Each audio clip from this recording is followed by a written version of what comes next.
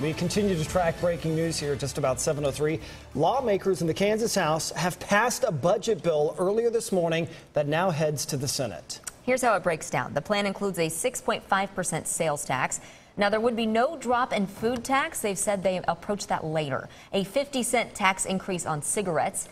E-cigarette taxes would be added in 2016. Finally, there would be no increase in business tax.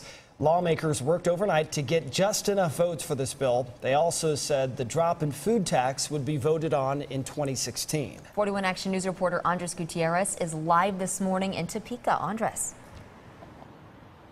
Lindsay, the bill passed 63-45, a very close vote after one lawmaker ended up reversing his no vote to a yes vote. The measure ends up raising more than $400 million if passed to the state's coffers. It was a very long session here at the state capitol that began yesterday afternoon and went into a little past 4 o'clock this morning. The House leaders once again had to use the call of the House procedure to keep their peers inside the House chambers until the votes were finalized. Some local lawmakers are saying that this bill that they passed is flawed.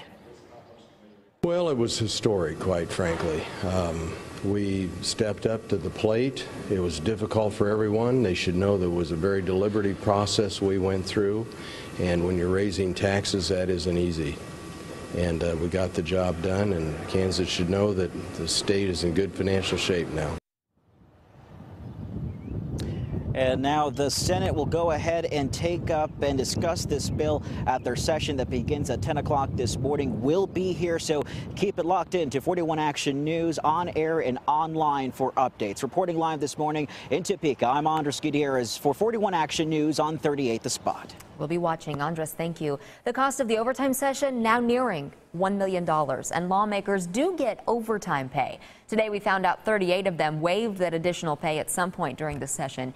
Each legislator gets $88 a day plus $129 in daily expense pay. You can follow the developments in the budget battle by downloading our 41 Action News app and following us on Twitter. Andres will be tweeting during the Senate session this morning. Also, check our website to find out which lawmakers have been skipping the debates.